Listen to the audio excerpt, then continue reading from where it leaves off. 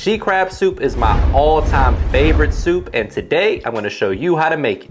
Meet me in the kitchen. Let's make it happen. For those of you that don't know, I'm out here on the East Coast where she crab soup is super popular. But if you've never had it, today is your lucky day. I'm gonna show you exactly how to make it. It actually originated in Charleston, South Carolina. It gets its name from the use of female blue crabs, which are very common on the East Coast. The chefs that created the recipe would use the crab roe, which is the crab eggs, hence the name she crab soup because it's coming from the female crab. Crab roe is really hard to find, so I'm gonna show you guys how to make it with ingredients that are easy to find at your local grocery store. So today we're not necessarily using these for the soup, but I just wanted to show you guys what traditionally is used. We are gonna show you a quick recipe for blue crabs if you're lucky enough to come across some. Sorry, little guy. So once your water comes to a boil, I'm gonna use some crab seasoning or crab boil. You could just use Old Bay as well. Just read the package, follow the instructions on the package. Get in there and give that a good mix. That way the crab is getting flavored as they're boiling. Sorry, buddies. Oh no. Drop them on in the hot tub. Again, 15, 20 minutes. You'll know they're done when they turn a nice bright orange color. Oh, we got a fighter. We got a fighter. And then cover that with a lid. Again, 15, 20 minutes. The foundation or thickening agent for this soup is what's called a roux, which is a combination of butter and flour. So getting the party started with that half a stick of butter. All right, so once your butter's melted, we're going in with our grated onion and celery.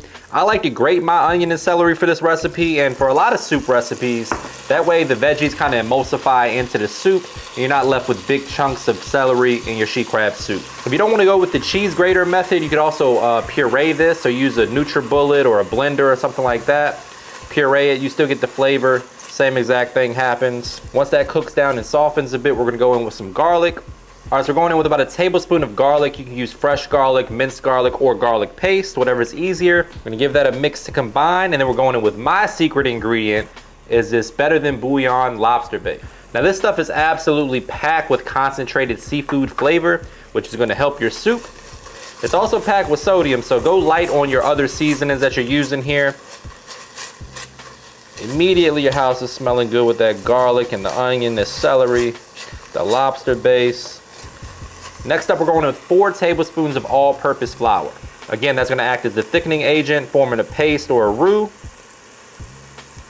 Make sure you have a nice thick soup on your hands. You just wanna cook that for a minute or two to cook the raw flour off. Now, once you've done that, we're going in with our chicken stock, veggie stock, whatever you got. We'll get the job done. Seafood stock obviously would work too. We just want to bring that up to a boil, break out the whisk, mix to combine, break all of that paste up. So we got the roux in there, that's the thickening agent. We got the broth. Now we're going in with 2 cups of heavy cream and 1 cup of half and half. This is a cream-based soup. So just want to whisk that in, pour it in slowly, and bring that up to a simmer. All right, guys, so there's a few ingredients that are absolutely critical when you're making she crab soup. We already talked about the crab. The next one is Old Bay seasoning. And last but not least, sherry wine. Now, when I first started making this, I would go with this option, which is cheap. It's about $5. You can find it at basically any grocery store. It gets the job done. But if you want to elevate the flavor, you got to go dry sack sherry.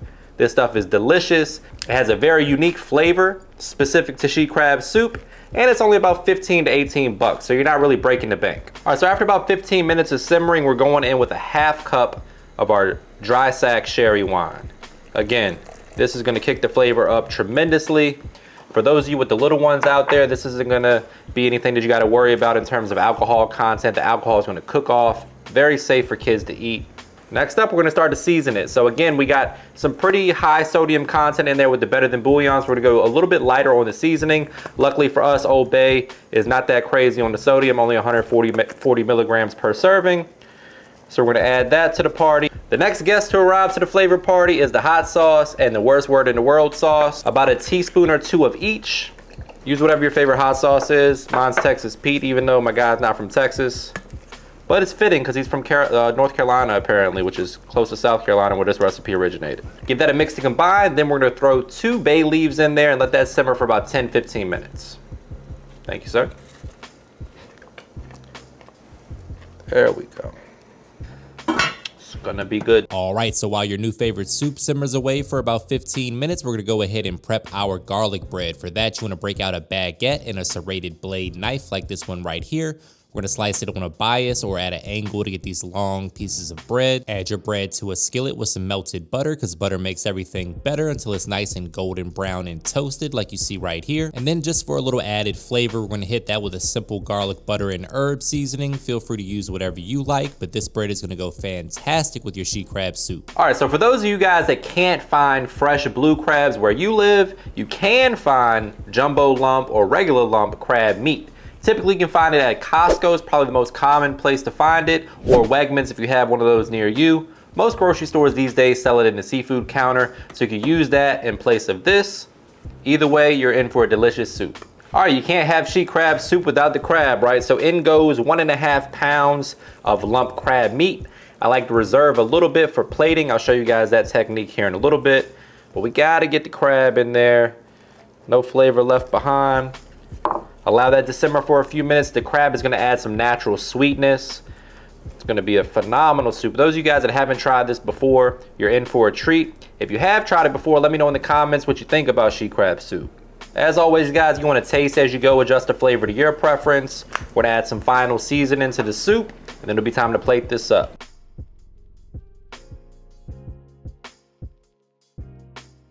All right, guys, it's finally time to plate this up. We're gonna add it to a soup bowl. I like to add a mound of lump crab meat to the middle, a few dots of hot sauce, a little Old Bay, and some chive. And this is the part where I say, brace yourself for a trademark money shot. Say it with me, guys, looking good. The only thing left to do is dig in for a taste test, but before we do that, please take a quick second to subscribe to the channel. Make sure you hit that bell to enable notifications as well.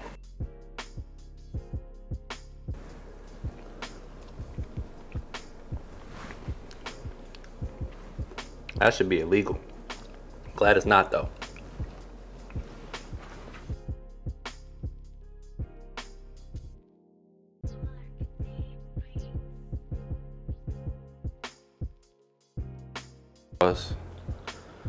What did I say I was gonna say also? Oh, the part about it being, okay, ready? Mm-hmm. Chefs would use the, keep wanting to say salmon roe. The recipe gets its name from the use of the, It's a fight.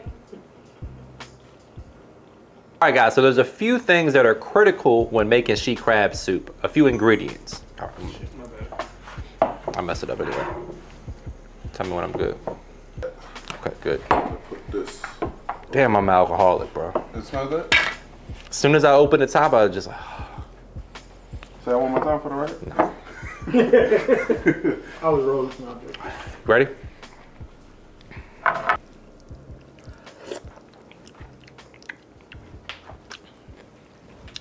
It's gonna be good.